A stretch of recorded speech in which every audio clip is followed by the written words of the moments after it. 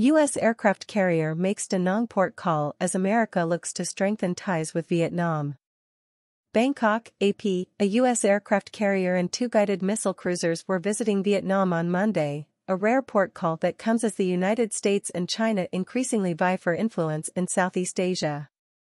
The USS Ronald Reagan, along with the guided missile cruisers USS Antietam and USS Robert Smalls, arrived in Da Nang on Sunday for the visit.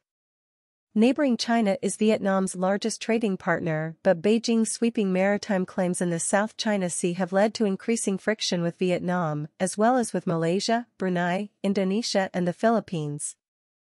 The U.S., meantime, has been on a diplomatic push to strengthen economic and military ties in the Indo-Pacific region.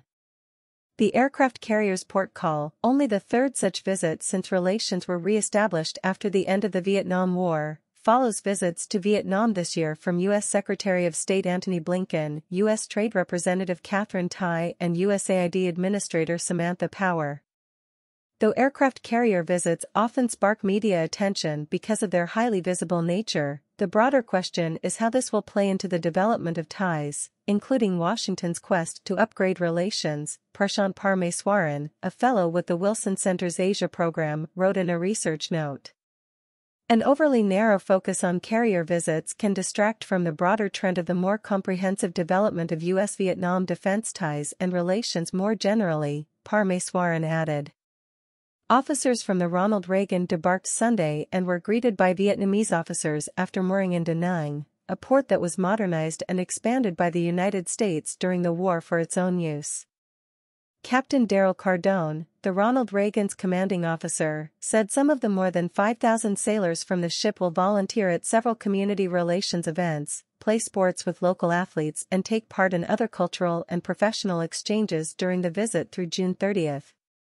A few Reagan sailors call Vietnam home, but for most it will be their first time visiting, Cardone said in a release from the U.S. Navy.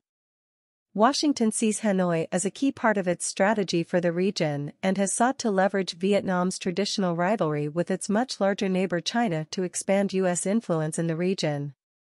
Japan, a strong U.S. ally, also made a port call in Vietnam last week with its largest destroyer, Izumo, following exercises in the South China Sea with the Reagan and other American ships.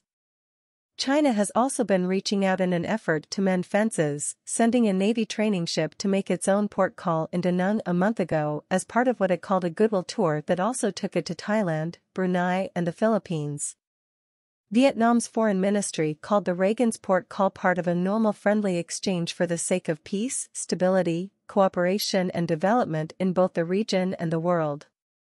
Vietnam needs to balance its sensitive ties with Beijing with the U.S. outreach and domestic opinion, Parmeswaran said, noting that polls suggest Vietnam's people have among the highest levels of pro-U.S. sentiment in Southeast Asia.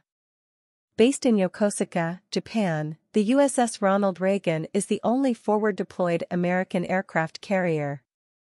It is due to be replaced in that role next year by the USS George Washington, also a Nimitz-class carrier.